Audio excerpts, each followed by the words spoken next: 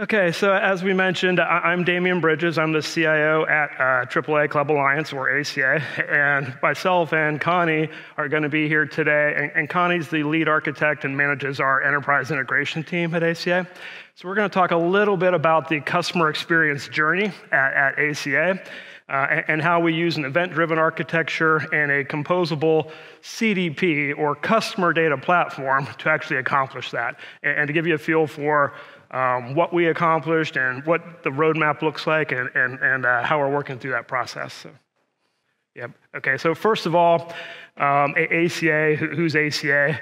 Well, in the United States, you may have at least heard of AAA. So AAA is the American Auto Association. It has roughly 60 million members across the United States, and we're comprised of 19 clubs, which really function as almost independent companies underneath that overall AAA umbrella, and they're geography-based. AAA Club Alliance, or ACA, is the third largest of those 19 clubs, just to give you some context there. And what kind of services do we do at ACA, or AAA in general? Well, it's a membership organization, but what business services do we provide for that membership? The primary thing that most people think of is the emergency roadside service capabilities. So if you're out and it's 1 a.m., I don't know what you're doing out driving at 1 a.m., I'm not going to ask that question, but let's just say you break down while you're doing that at 1 a.m., and you contact us. Obviously, our folks will come out to help you either repair the vehicle, help tow you somewhere, wherever it may be. But we also have other services offered within that membership as well. Like, we do have brick and mortar car care buildings, so if you have to actually have your vehicle repaired, we do that as well. We do sell insurance as well, mostly property and casualty, like home and auto, but there's a life component to that as well. And we also have a travel business, so whether if you're going on a vacation after this conference and you need a little break to recover from everything, we're happy to help you book a cruise, all the travel that goes with that. So multiple different scenarios that we do within the AAA as a business. So let me jump down to, I kind of mentioned when we first started, the customer experience, and that's really the focus that drove everything behind it here at ACA. So I mentioned the services that we're doing, but as you can imagine, for us, it was really critical to figure out how to optimize that customer experience across multiple different touch points. So this slide just kind of tries to illustrate, if you kind of make the loop around the outside of it, a lot of the major focus areas about how we interact with our customer base. So for example, if you just start with the online digital, of course, the web and mobile app, all these programs are really multi-year programs where we constantly are trying to evolve and grow those areas and optimize that the customer experience at each of those scenarios.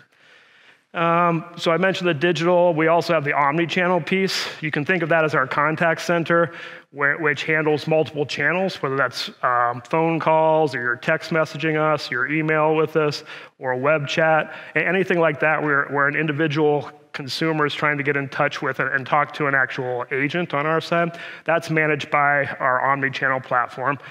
And then, of course, once you actually are talking to an agent or an associate, and I should mention that omni-channel piece that handles those conversations, whether you actually make it all the way to a person or if it's something that a conversational bot can actually handle for us, all that's managed that same platform.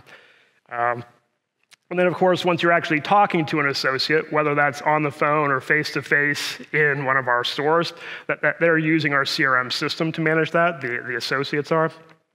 And then, of course, there's the marketing communications that we do out across the multiple channels as well. So multiple different ways that we interact with our customer base. And all these have individual threads that are beefing up the capabilities in each one of those. But our challenge was, that's great, but how do we really empower that interaction? And not just optimize the personalization within one channel, but empower us with the ability to do it in a consistent way across all those channels. And so, not surprisingly, you see the blue box in the middle, right? That's the hub. That's the secret sauce that helps integrate and empower that customer experience across all those channels. So multiple years back, we kicked off a new data strategy at ACA that has multiple components underneath that thread. One of which is a cloud-based big data analytics strategy that includes kind of traditional analytics like data warehousing, but also all of our data science and AI capabilities are kind of all integrated together in the same platform. So if for just the standard type of predictive AI models that are out there as well. So predicting what's your likelihood to renew your membership, how likely are you to buy insurance, and anything like that. All those hundreds of models that are running, all the results of those are integrated into that same data environment. But separate from that analytic piece, the part that's most relevant, well, the analytics is relevant to help us understand what's happening at all those channels. But to help us actually service and drive the interaction while it's happening, there's a third leg of that data strategy that's our real-time integration, and we have real-time customer profiles that act as the hub for that. So that's the area where I'm going to talk most about here today. So I'm not surprised. I mean, you've heard it in almost every session, probably the last couple of days. We do leverage an event-driven architecture to support that real-time customer integration discussion that we were talking about. So I'm preaching to the choir with this group, I know, but events for us in this scenario is basically any change to the business domain, right? So maybe you complete a step in a business process, or you have some sort of state change in that core business entity. All the systems that own those processes or that business entity basically are responsible for publishing that as a change event for us to our integration architecture. So for us, that could be anything from you abandon a shopping cart on the website, or again, if for whatever reason you're out at 1 a.m. doing probably things you shouldn't be doing that late, and you have a road service scenario where you need help, just opening that road service ticket is another example of a business change event that gets published into our integration architecture. And then, of course, we have multiple downstream consumers that can subscribe to all those in the normal pub sub environment to figure out what do we do with that change event that's been published. And that can do multiple different things. It can do anything from kicking off a downstream business process, like a customer communication or marketing channel, or it can just be, frankly, synchronizing and updating data that's sitting in another downstream application that needs it. And for this customer profile scenario, that's an example of what's happening there. So as real-time events are happening in these other systems, where it's appropriate, one of the many services that subscribe to those changes is refreshing that customer profile in real time so that we kind of have a current picture of what's going on with that individual at any given time. So let's pull some of those pieces together just for discussion purposes here then now. So again, the hub for us in this scenario for the customer experience are these real-time customer profiles. At the moment, that happens to be running in our Google Cloud environment, mostly because a lot of our data environments are sitting there. So like our data warehousing, our AI environment, a lot of that is all Google and GCP based. So at the moment, that's where those real-time profiles are sitting. And because the data warehousing and data science environment is so robust, we use that as a seed process to kind of pre-populate those on a daily basis with the macro level aggregated view of what happens, and including all those data science models. But obviously, there's a lot of things that happen with a customer intraday that we don't want to wait as sort of some batch process. So that event-driven architecture that we're talking about accepts change events from all of the other systems and subscribes to update those customer profiles in real time for anything that's critical. So again, and then that profile is available for use at all these downstream channels, right? So for example, it's critical that, I'm using the roadside example, if you're broken down on the side of the road right now and you're calling our call center, you're probably calling about that road service ticket, right? So we need to know in real time what the status of that is on that profile, no matter what channel you're going to, so that channel knows how to use that information to optimize and personalize that experience. And for us, that real-time event-driven pub sub architecture that keeps that profile synchronized happens to be WSO2 based behind the scenes for all of that. And you can see some of the partners that we've partnered with at those multiple different touch points. But if I just pick an example, if you call the call center right now, Genesis happens to be the platform that we're using for that omni-channel solution. You call in, we don't know who you are yet, right? But we have the phone number you're calling from. So we can take that phone number, make an API call to our real-time customer profiles, do a lookup there, say, hey, do we have any matches? If so, hey, here's Damian Bridges and his profile, what we know about him. The Genesis platform can then use that profile to steer what they're going to do in the actual routing logic. That can be anything from helping to eliminate steps in validating who the member is. It can be changing who we route the call to, the prioritization of the call, the messaging that we play in there. All that is controlled within that contact center platform. But the real-time customer profile that gives us the latest and greatest view of that customer and what's going on with them within the company is provided by that customer data platform in the middle. And the same thing happens on the website. If you go to the website and you're doing something there, the website, again, makes the API call to the CDP, which brings the platform back. And in this case, we have an Adobe platform there that manages the personalization on the website itself. So it seems simple and logical, right? But it's pretty robust, actually, in the way it worked. The data warehousing, data science feeds are fairly easy. The real-time, as you guys know, event-driven architecture piece takes more work. You have dependencies to be able to identify what all those events are, to be able to tap into those systems and process them.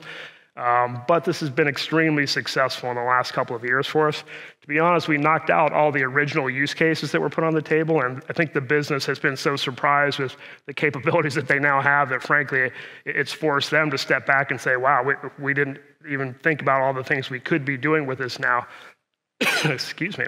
So it's forcing them to rethink how they manage that customer experience and do the personalization across all these channels, which that's a great place to be in, right? When you're IT and you can provide a solution that empowers the business with those sort of capabilities, that's where you want to be, right? So we're very excited about where it's sitting. And I would say while the frameworks are built, where the business goes with it, they're still relatively immature and where they're sitting about what the capabilities are, about how they optimize that experience on the business side. So with that, I'm actually going to turn it over to Connie to talk about our journey with WSO2 and the underlying architecture there. Thank you, Damian. Hi, everyone. So I really wanted to put this slide together to give ourselves a little bit of perspective.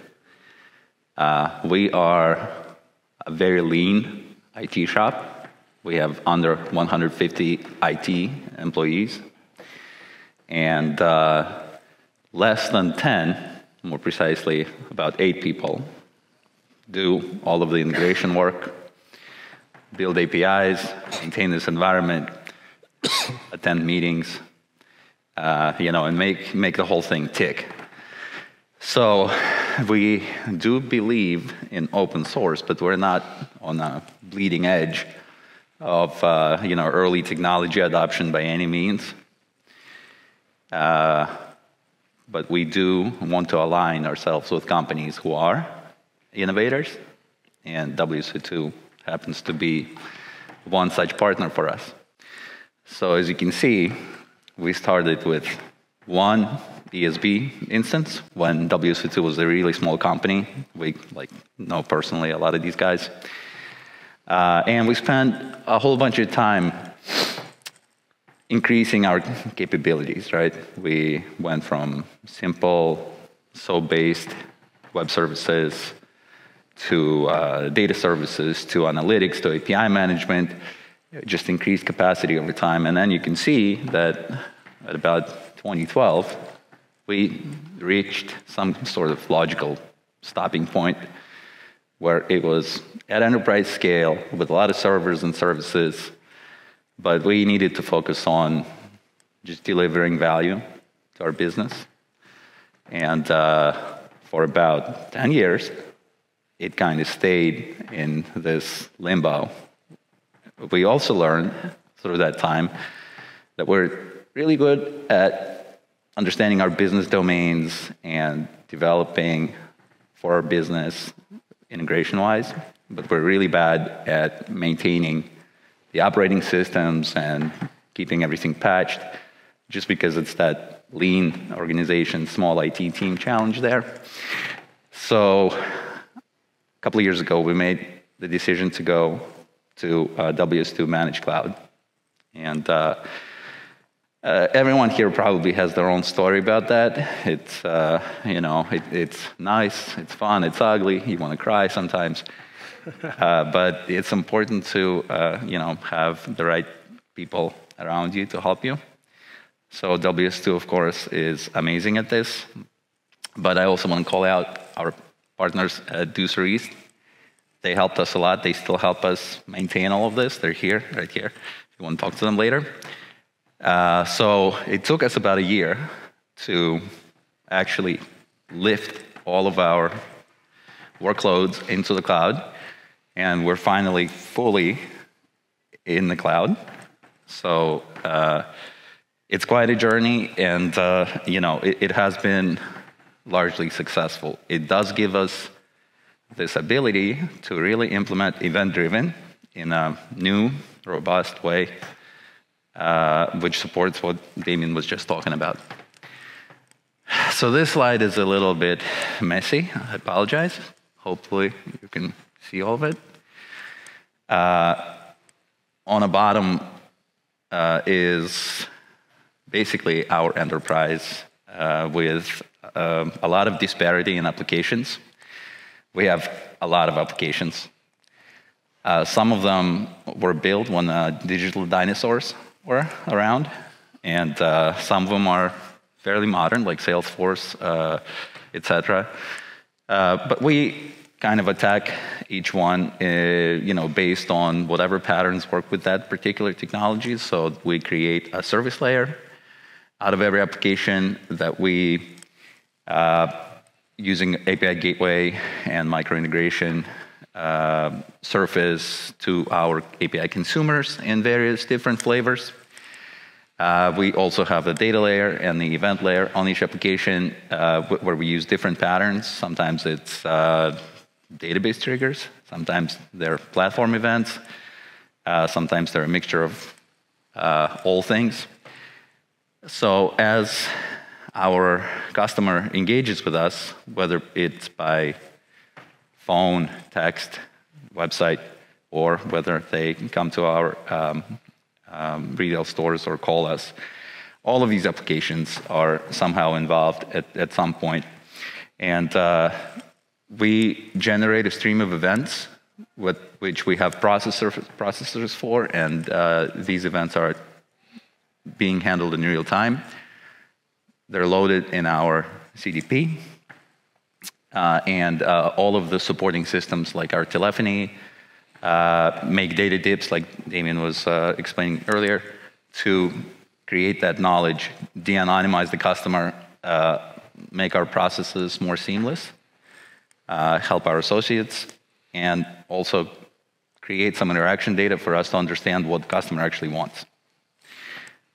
So as we do this, we keep pushing this profile to our partners, like Adobe, Sprinkler, social media, and that creates another layer of real-time user experiences that essentially create frictionless interaction.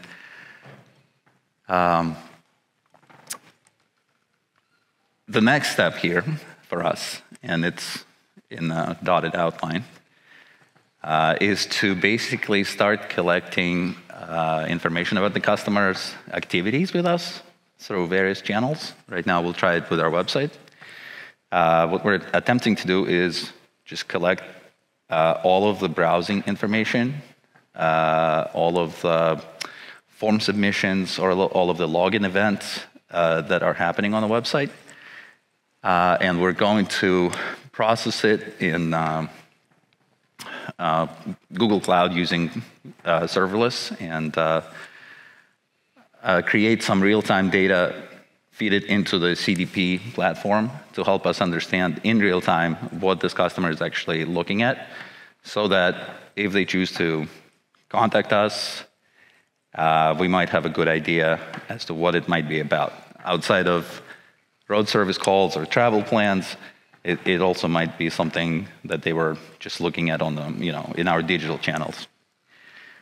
So with that, I'll hand it off to Damien Yeah, just a couple extra things. Just thank you very much, Connie, by the way, and just a couple more things before we open it up for questions. So, while this has been extremely successful so far, it's one of those scenarios where you're never finished, right? There's always more capabilities that we're looking to bolt onto it. And beyond just more data and more integrations coming in there, we're certainly looking at things like the core technology that the customer profiles are sitting in.